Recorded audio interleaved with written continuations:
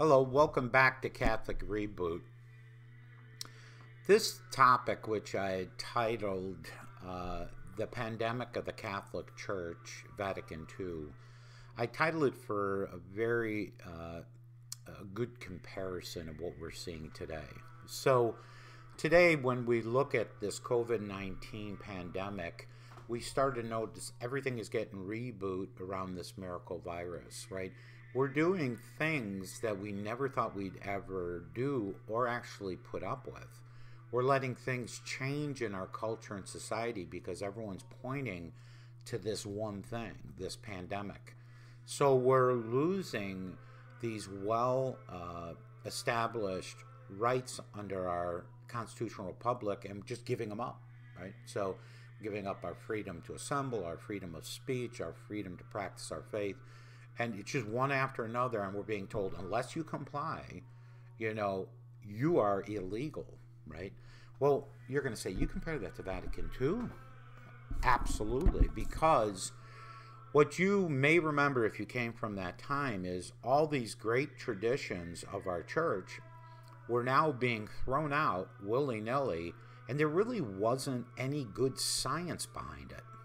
It was a group of what was considered very knowledgeable bishops and cardinals coming in, and all of a sudden, over a 3-year period, everything changes, which is pretty important why I titled my podcast Catholic Reboot. If we don't know what it was that they changed, as Catholics, we don't know what we lost. It's almost like our children right now are growing up in this pandemic. They're walking around in masks. They're told, you better go 6 feet distancing. And these poor kids have no clue. Who are they relying on? Us, the adults, to say, this is nonsense, okay? You don't lose all your rights because of a miracle virus that was created in order for you to do what? Lose your rights. Well, we lost our traditional Catholic Church rights in the 1960s, and most don't even know it. So I'm going to discuss a very contentious topic, and that is Vatican II. And I'm going to do a very deep dive, and I really wanted to stay away from this because I didn't want negativity to seep into this podcast. I wanted it to be more of an educational process, but what I realized is, how can we reboot if we don't know what we rebooted from, right? That's why this is most important. Now, this is going to probably take 4 episodes because to do it right, I really do have to do the deep dive, and I will. But if you find no value after the first episode, or if you find no value halfway through this first episode, don't waste your time on the remaining episodes. And I will appropriately title them so you can say, nope, all the same subject matter, I don't want to know. But I will say, if you do stay through this entire series of episodes on this topic, then in essence, you have been educated. What you decide to do is up to you. I'm just explaining what I know the truth to be. And if anyone wanted to debate it, I will always have my email address there. I'm always up for a Zoom debate if that's necessary, okay? But it is very important that you start looking at what happened to your church. Now, I'm also doing this for my children's generation because they had no involvement, they had no idea, they weren't even born for another 10 to 15 years, right? A lot of practicing Catholics were just told by their grandparents and parents there once was a traditional Catholic Church. The sad thing is we owe a huge apology to our children and grandchildren because we should have done something. We should have stepped up against this miracle virus called Vatican II. All right. So now, to get started, and I think I've given you enough time to decide to stop watching, right? So I'm not into the clickbait at all right? I just want to educate. All right. So One of the things I said in a previous episode was, and I think it was when I was explaining the elements of the Mass, that a lot of what we see in the Novus Ordo Mass was what they call pastoral. Again, let me explain what I mean by Novus Ordo. That the Novus Ordo Catholic Church is the church that came after Vatican II. So when I say Novus Ordo Mass, that's the Mass that was created after Vatican II. Okay. But what they did in the Council of Vatican II is, for a couple years, once the council was initiated, there were quite a few bishops and cardinals that were writing up documents to discuss the proposed changes that needed to be made. Okay. And I had referred to a book, and it's really worth reading it. It's called Rhine Flows into the Tiber. Okay. Why was it titled that way? Because the influences of the Rhineland countries, which were more liberal, right, countries, were influencing the more conservatives that were in where? Rome, which was the Tiber, right? When you look at the step-by-step that went on during the council, what you'll see is the more liberal cardinals and bishops of that time knew that when they were going through those first 2 years of bringing together arguments and trying to debate it, they would have lost. And so what they needed to do is just simply get rid of them. Okay? What's that remind you of? When you want to have a change that you know it's inappropriate, just ignore the existing standards and get rid of them, right? Now, I'm going to have an episode just on that, not as part of this series, but it's really important what were brought up and what were thrown out. All right. Now, this council was considered pastoral because the prelates of the church, right, the bishops and cardinals, in communication with the Pope, who at that time had just succeeded Pope John the 23rd, and it was Pope Paul VI, realized anything they put their hand to, that if it is against the doctrine of the faith, would be considered heretical. So they entitle the purpose of Vatican II as pastoral. What do we know about pastoral? Pastoral is just the process of providing things to help the faithful with their deposit of the faith. I would like to say it's a suggestion. It's not dogmatic.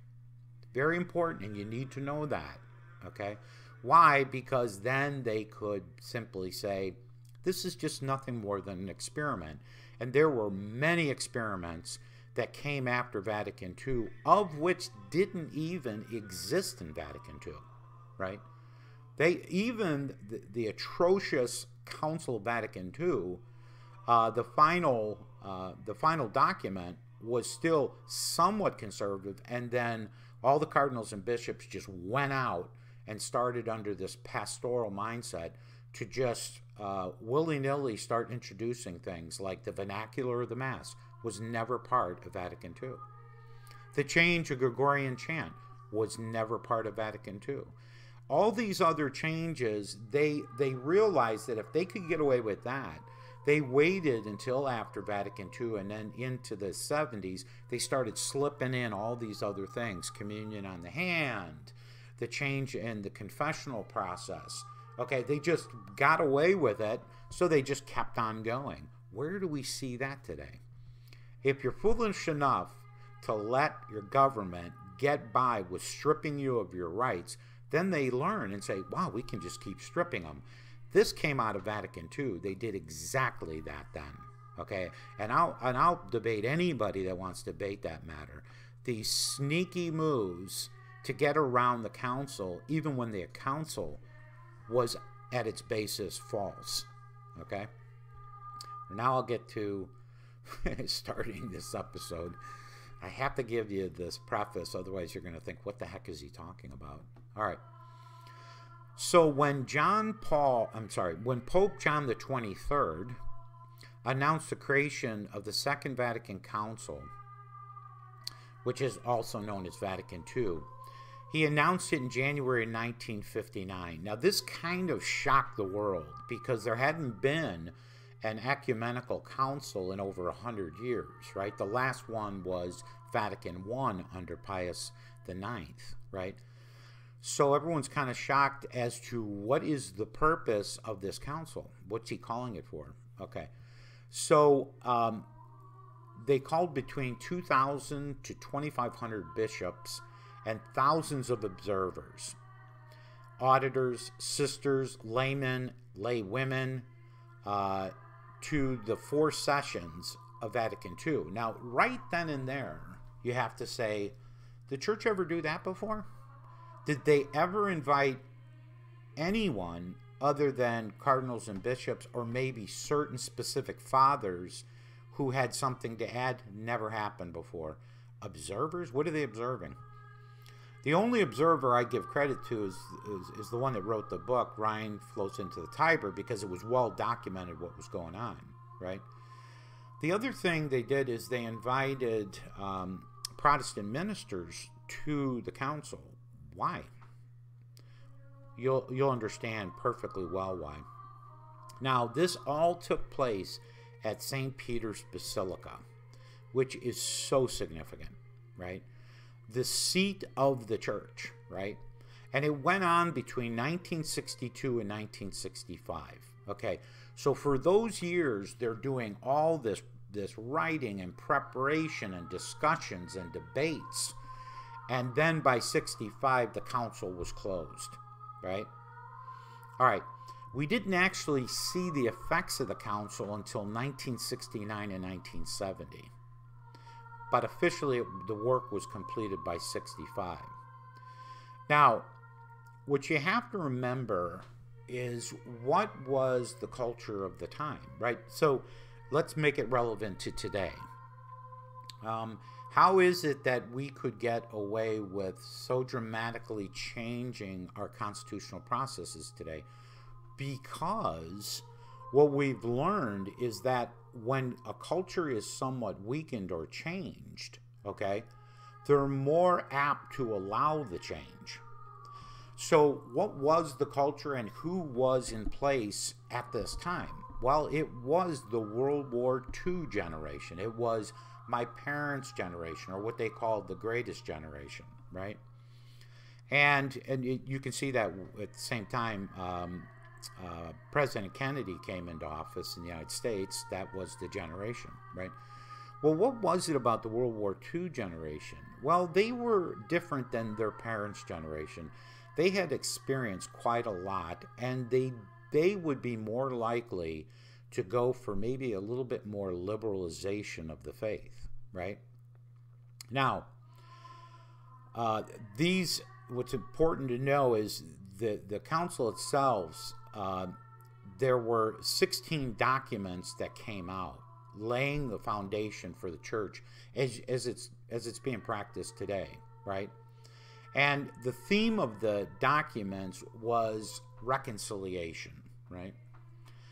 Now, they allowed Catholics to pray with other Christian denominations. They even encouraged friendship with other non-Christian faiths, and they opened the door for languages besides Latin to be used during the Mass. Now, they opened the door.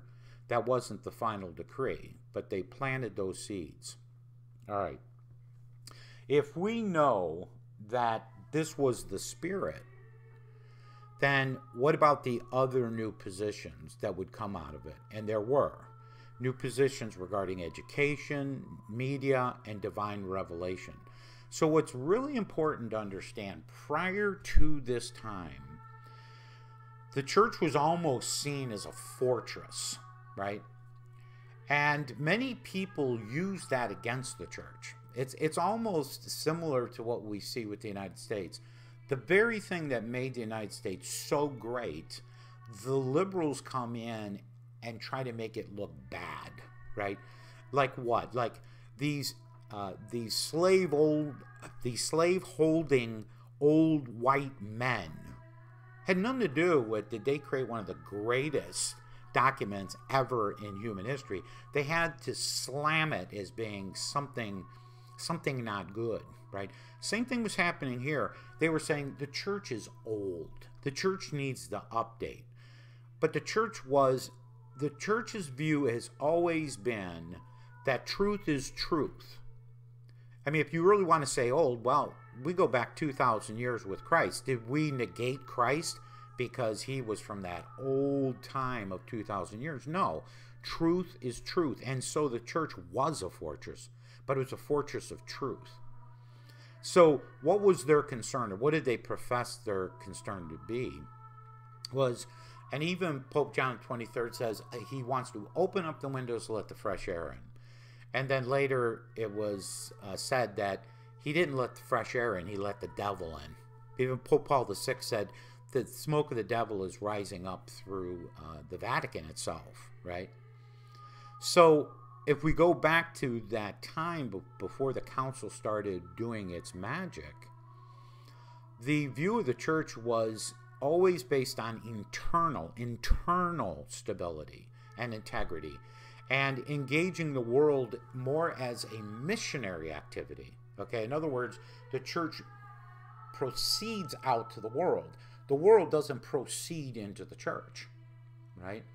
Why? Because you're basically allowing Christ's church to be corrupted by humanism, right? Now, what Pope John wanted, or what he said he wanted, was to reinforce the missionary mandate, but he also wanted to create an environment of dialogue where the church would engage in all forces of the modern world, right? Scary, okay? And scary for the reason I explained before. Engage in what way and to what end are we going to engage? So when we look back at Vatican II, where it's a council that many popes prior to Vatican II cautioned us about, and many of the dictates made in the councils were forewarning, if this happens in the church, we're going to have significant destructions to our church, right? That's number one. The other thing to know is that never before in our church history has a pope or a council contradicted previous popes or council. Never existed. And why is that? Because if we view the church as infallible, if a pope were to take the seat of Peter and say, you know what, everything we've been determining as our doctrine is false, then the church loses what? It loses its credibility as the body of Christ in its church. All of a sudden, Christ can never be non-truth. How could we be practicing for 2,000 years the untruth? Well, they were very creative on this. What they said is, no, it's not that. It's not that we're contradicting all these great minds of the past. Is we think we want to just go back to the early times of Christians when things were much simpler. Well, that's false, because as we know in any development, it takes years to perfect, okay?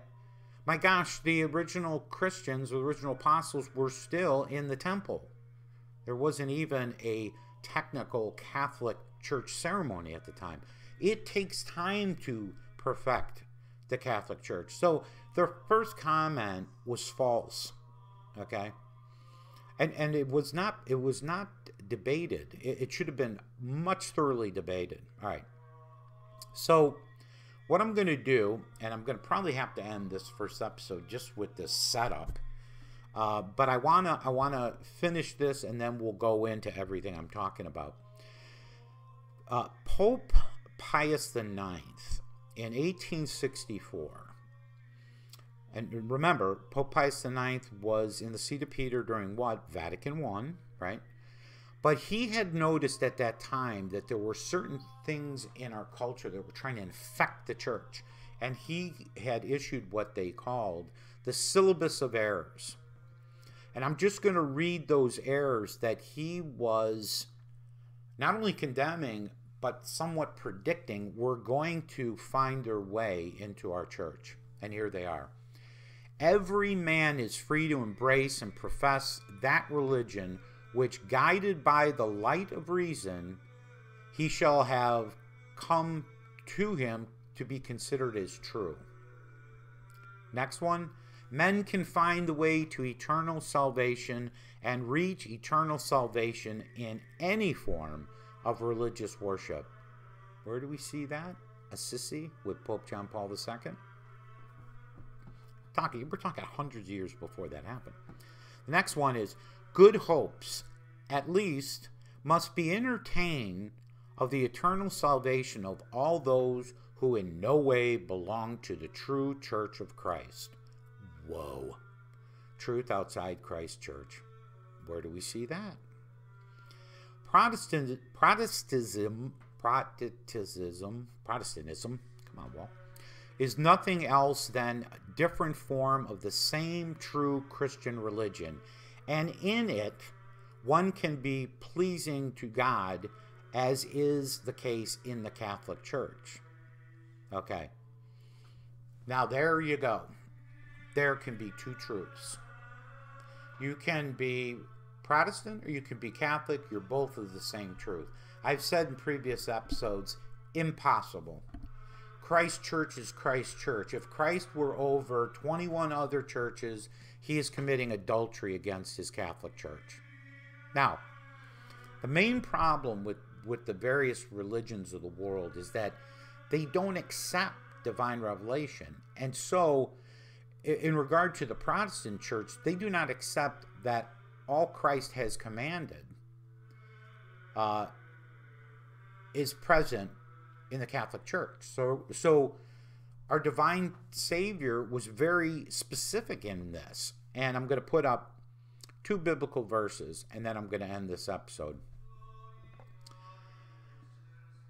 Christ commanded his apostles to teach all nations, teaching them to observe all that I have commanded.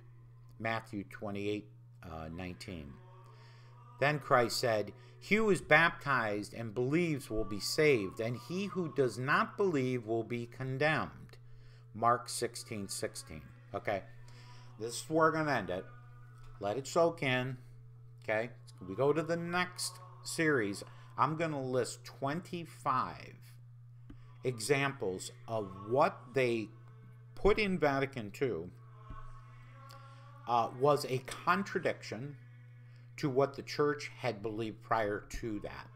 Okay? And that sets up a great debate. So, thanks for getting through this much of it. Again, you don't want to watch anymore. You were forewarned.